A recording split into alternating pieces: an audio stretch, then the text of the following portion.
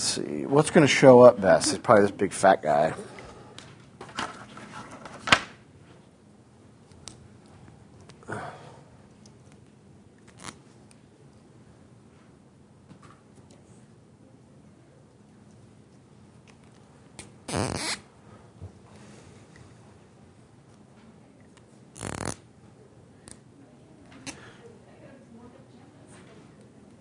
Seems small.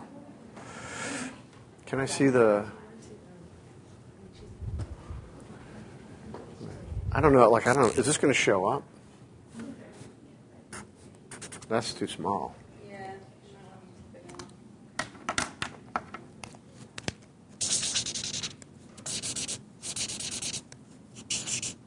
Let me just see what that looks like.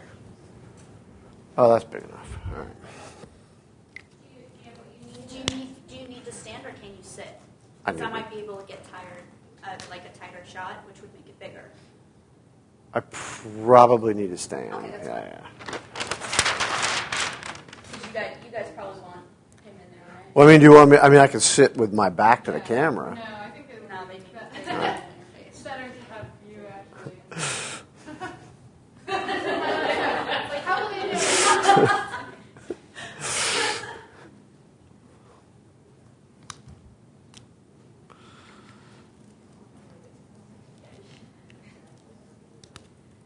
All right, let me know whenever you're ready. Okay, yeah. I mean, you Right? can just. I'm not doing anything. You're doing the work. All right, well, I can just draw it. All right. Yeah. So maybe. Well, I was thinking maybe I'll try to draw a couple of different expressions. Like, so first I have to draw Phone Bone's head, and then I have to decide what his expression is. Like, is he happy? If he's happy, you know, I just draw his eyes. And if happy, of course, that's a smile. And then I usually give him little eyebrows that kind of indicate. So that's kind of like just his normal. But if Phony Bone has done something bad, then he's going to frown. You know, his mouth can be down. That changes the expression. Or if he's really mad, he can actually growl.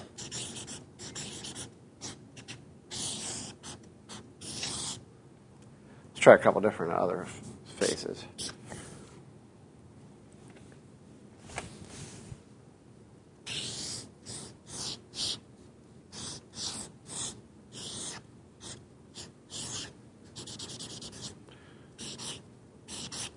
That's surprise. So then his eyebrows have to be real big.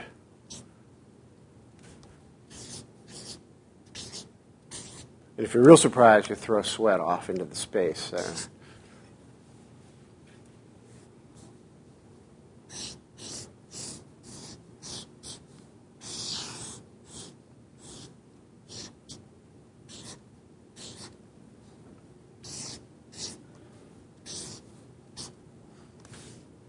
All right, that's a couple different little expressions.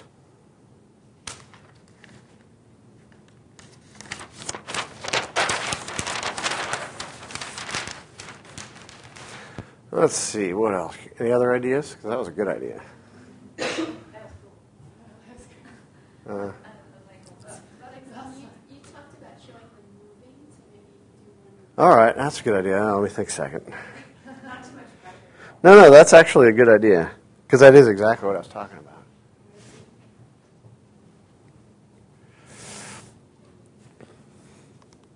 All right, let's just draw 2 panels. These will be comic book panels.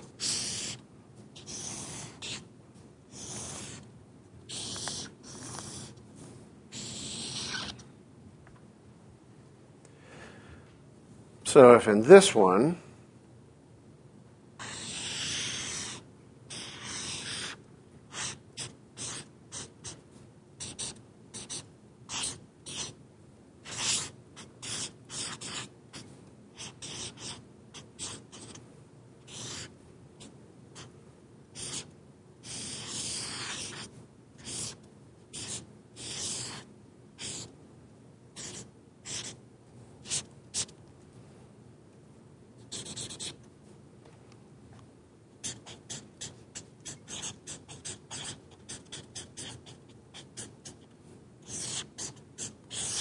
So in this panel, we set Phone Bone up, and he's in the air. He's obviously jumped in from somewhere. And we'll put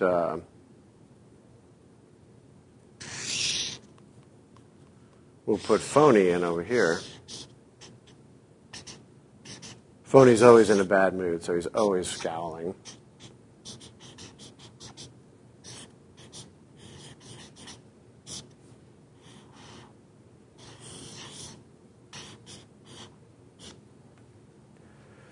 So in the next panel, I have to have Phone Bone land on the ground, because if he's jumping in, he's got to hit.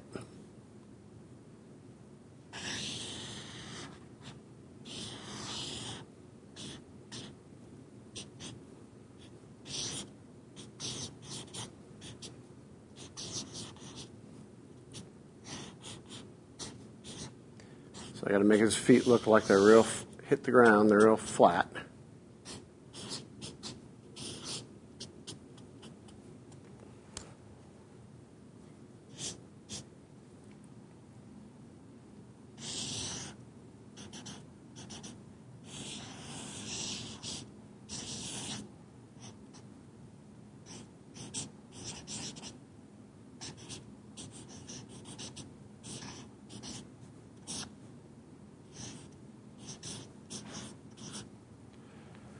So a certain amount of time has taken place between these two panels, and not much. It's the amount of time it would take for him to jump and land.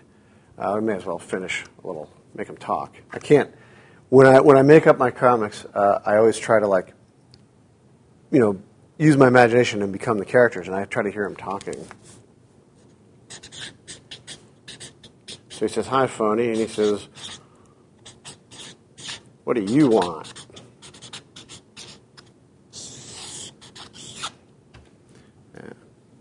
He says,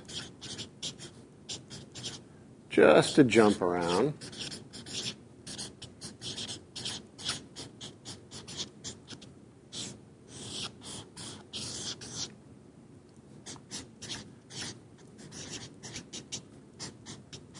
And he says, "You're an idiot."